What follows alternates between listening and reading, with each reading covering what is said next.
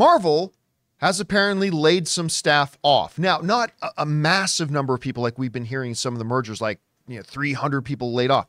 15 people, but this is kind of unprecedented for something like Marvel. Why is it happening? Why has Marvel, this giant, the responsible for the biggest blockbuster series in the history of cinema itself, why are they laying people off? Are things that bad? Well, maybe yes, maybe no. The folks over at the Hollywood Reporter have written about this, and here's how they explain it. They said the following. Layoffs are occurring Monday at Marvel Entertainment in New York. That was yesterday, obviously. And Marvel Studios in Burbank. Around 15 people will be affected, including junior-level employees in production and development, the Hollywood Reporter has confirmed. No further layoffs are anticipated beyond Mondays. The layoffs come as Marvel refocuses its slate after a content boom as it ramped up to produce numerous films and TV shows a year to feed Disney+. As a part of the pullback, the studios just has one film opening this year with July's Deadpool and Wolverine and is expected to have just 2 live-action TV shows this year. One of them will be Agatha, but I can't remember what the other one is. Disney CEO Bob Iger telegraphed in recent months that he expected Disney as a whole to lower its output and refocus on quality projects after several misses at the box office. All right. So the layoffs, this kind of becomes a little bit understandable when you hear about it. Because remember, we did talk about this a number of months ago.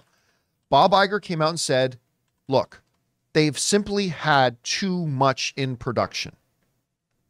We've been making too many shows and movies. We've been getting ahead of ourselves.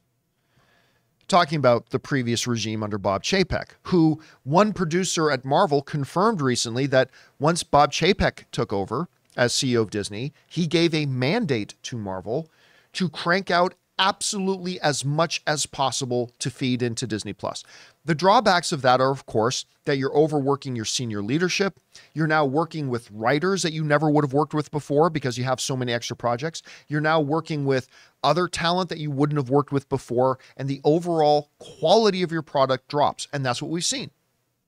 And I'm not trying to bash on Disney, but I think we all agree, however much or little, I think we all agree that the post-Endgame era of Disney has not been up to snuff of phases 1, 2, and 3, right? Yeah. I think we all agree with that. Yeah. They've had some big wins. Guardians 3, Spider-Man No Way Home. Definitely some big wins. Shang-Chi. But they've had fewer wins than we're used to them having. And Bob Iger came out and said, now that I'm back in charge, we're giving creative power back to people like Kevin Feige, and we're going to reduce the amount of content that we make. In that context, if you're trying to make 1,000 donuts and you got 10 people making 1,000 donuts and then suddenly you're making 500 donuts, you probably don't need the same number of people. And you're going to be letting some people go. That sucks. It's never a good thing when anybody ever loses their job, but sometimes it's what makes sense. So I wasn't surprised to hear about this, that them reducing. I was surprised. The one part of the story that surprises me was in the Hollywood Reporter where it said they don't expect there to be any more layoffs. I actually thought there would be more coming depending on how much they cut back. But if all they cut back is 15, well, and they were junior level, right? As the article brought out. Well, it says some of them were junior level. Junior. I'm sure there's probably a couple of mid to maybe even 1 or 2 senior level people. Yeah. Because think of it this way.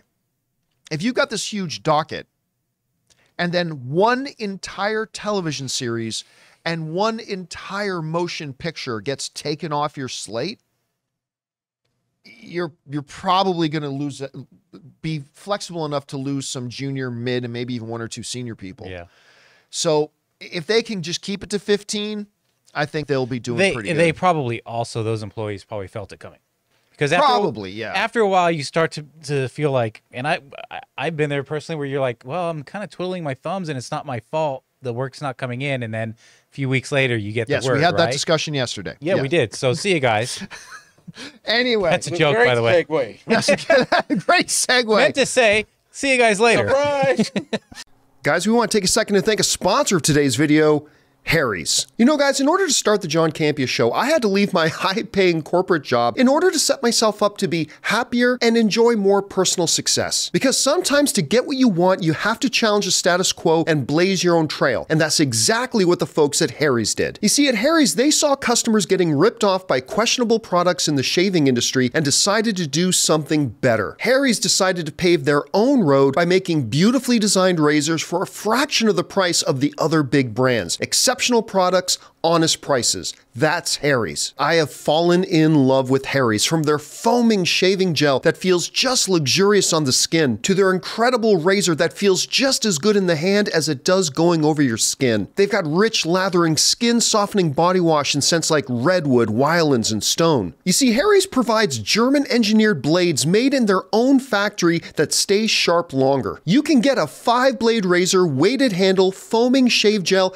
and a travel cover for just $3 at harrys.com/Campea. Don't settle for the status quo. Blaze your own trail with Harry's. Get started with a $13 trial set for just $3 at harrys.com/Campea. That's harrys.com/Campea for a $3 trial set. Question is for you. What do you think about this? Is it kind of a shock to hear the juggernaut Marvel laying people off? Does it make total sense to you, given that they said they're going to reduce the amount of content?